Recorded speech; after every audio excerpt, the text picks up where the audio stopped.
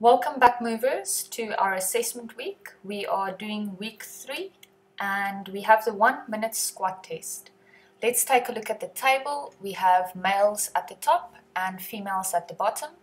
Before you start your squat test, set yourself a goal according to your gender and age. In the video, Lee will be demonstrating the 60-second squat test. With feet shoulder width apart, keep both feet parallel to each other and toes pointing forward.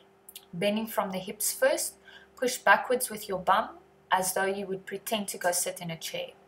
Make sure that you bend both knees and lower your bum to a 90-degree angle or below.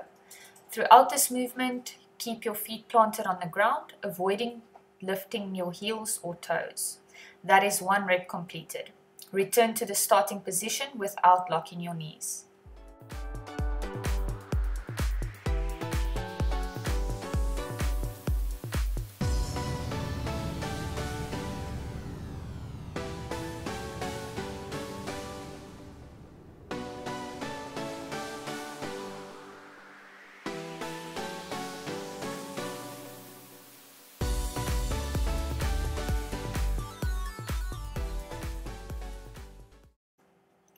Let's take a look at the results.